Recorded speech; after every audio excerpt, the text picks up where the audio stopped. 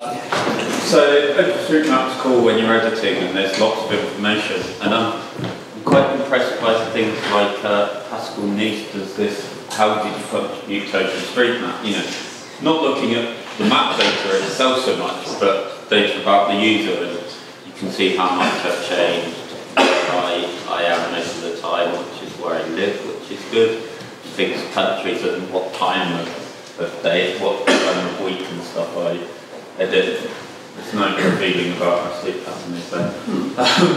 But when you're editing OpenStreetMap, especially maybe the people that are quite new here, there's a lot you can add to OpenStreetMap. It's unlimited, literally, because it's just key value pairs, so you can do what you want. And it's like, well, how do you discover these? You know, some people get in niches like the cyclists know all their things, and there's maybe hikers know you can do different types of paths and styles of fences. But and I noticed the new ID editor's got a search feature, but that's still, you've got to know what is worth mapping. So I thought, well, why don't we look? And I only noticed when I was setting up that this page has a bit there with types of things I've done. So 46% of the ways I've done are buildings. I didn't think I liked buildings that much. And only 2% are natural things. But so I thought, why can't, if I can study that, look at that, can we like see what, like this does, what kind of tags, what things am I mapping? But then go, like when you're shopping, you're looking at this product, other people who looked at this product also looked at something else to kind of suggest not things to buy but things to map. So on the train up from Durham yesterday, I did a little prototype, and what this does is set by default to me, and it looks at the last edit I made, or the last three I think, quickly takes some tags up the top there, so I was adding a house. I have no idea where that is. It was a while ago.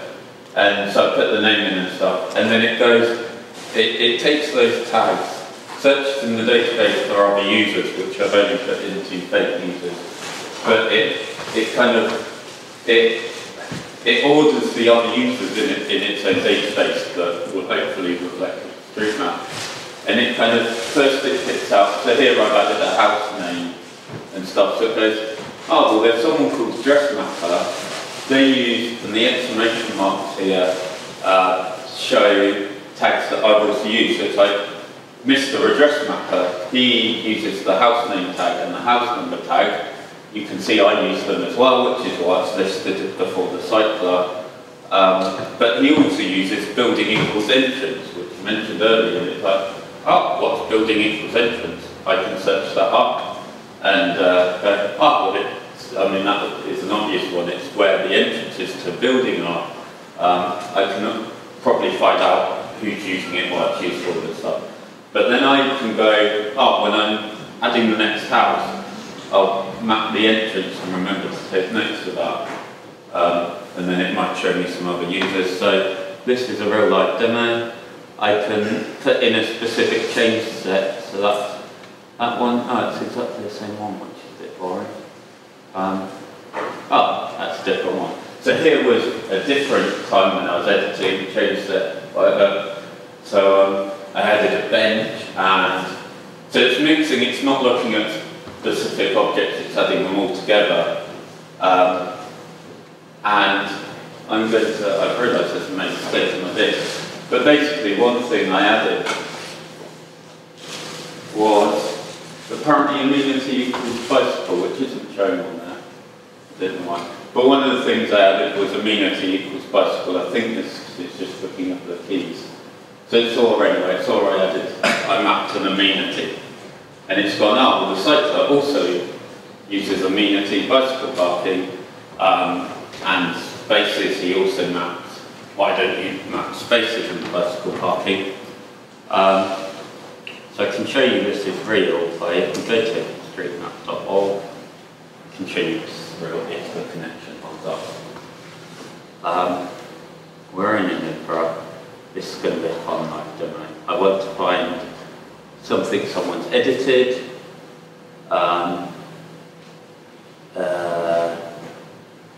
let's go for the person. Does anyone know who SotMScot13 is? It's a bot, isn't it? Is it? Oh, it does sound like a bot. It's trouble when you look at it. Well, shall we put in, let's put in something more interesting. We're all too busy watching the talks later. Yeah. Who's this guy? That's Bob. That's Bob. What did you edit last, Bob? We'll look at your edit. People may not know that you can look at your edit. You edited it in September, that's more recently. I was looking at your page earlier actually, Bob. Your comments are very boring. what was the thing you did on 17th of September? We don't know. Let's find out. So I'm not even going to click the link. We're going to long this in here, copy, so you can see there's the ID up there that I've highlighted, and I'll copy it into my little thing. This is just running on my local computer. Okay, like that, it'll load, and it's, oh no, why didn't it do that? Because it said none. You know, I was just doing it. That was the comment. Look at the change set, I mean. Very little. I think it's because my script's really rough at the moment, and I think you have to add new things in. Scroll down. Oh, See, it has, but I think it's because I think I tried.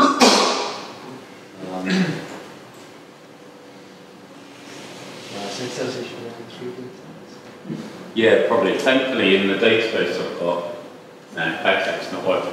I think that might be because, so say that was a change set that had 3D tags. I think my script currently says, there's no tags I recognise, I'm just going to give up and stop. But yeah, so it needs improvement. But that's the idea. So mappers like me